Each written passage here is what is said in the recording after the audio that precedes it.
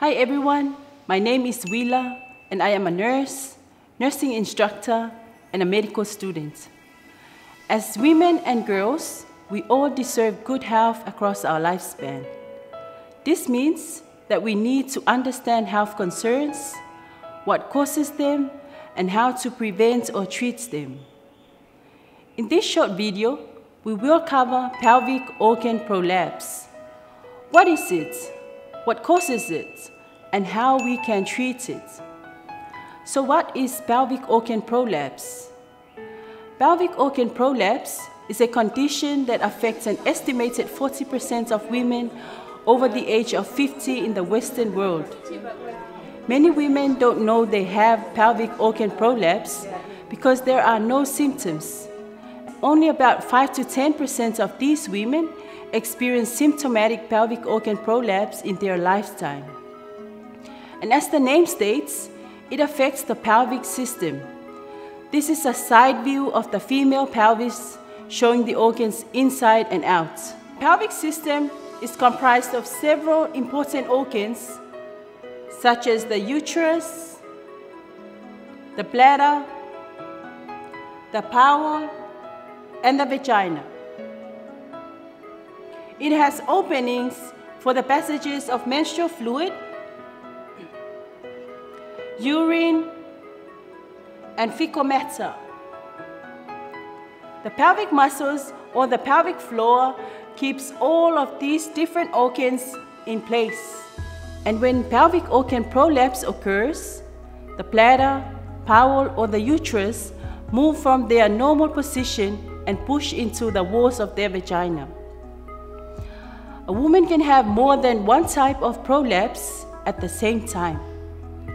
What are some of the signs and symptoms of pelvic organ prolapse? A woman can have a feeling of something falling or dropping down from her vagina. It can also feel like a bulge in the vagina as well as something coming down. Sometimes the prolapse can be severe and is visible on the outside as shown in the pictures here. She can have a feeling of difficulty when emptying her bladder or that she has to push to empty her bladder. She might also feel that she is unable to completely empty her bladder. There can be the feeling of being unable to completely empty the bowel or a heavy or dragging feeling in her lower abdomen.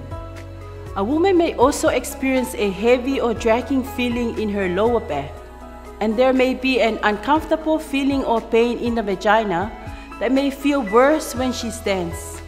So what increases your risk of likelihood of experiencing pelvic organ prolapse?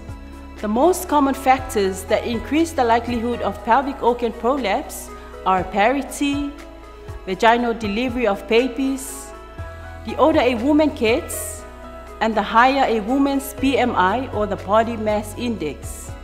Risk increases with the number of children a woman has. If the babies are delivered by vaginal delivery, the risk is higher. Increased age also corresponds with increased risk. The risk of pelvic organ prolapse also increases with higher BMI values. BMI or the body mass index is a ratio of the height of a person to the square of their weight, and it is used as a measure of obesity. So how is pelvic organ prolapse treated? There are three main ways. The first is behavioral treatment, such as Kegel exercises to strengthen the pelvic floor muscles. This involves following a program of squeezing the pelvic floor muscles repeatedly several times a day to strengthen them. This can be done while lying, sitting, or standing. Pessaries, which are small plastic devices, can be inserted into the vagina to provide support to the pelvic floor muscles. And lastly, surgery, which can repair the support of the pelvic organs. And in cases where the damage cannot be repaired, surgery may also involve removal of the tissues or these organs.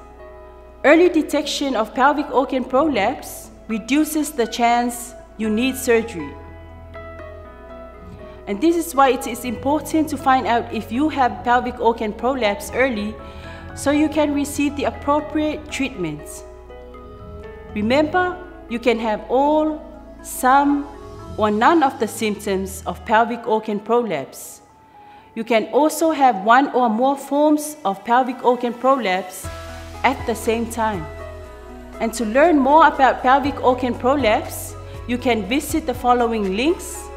This educational video was kindly sponsored by the Global Challenge Research Funding from Glasgow Caledonian University, UK.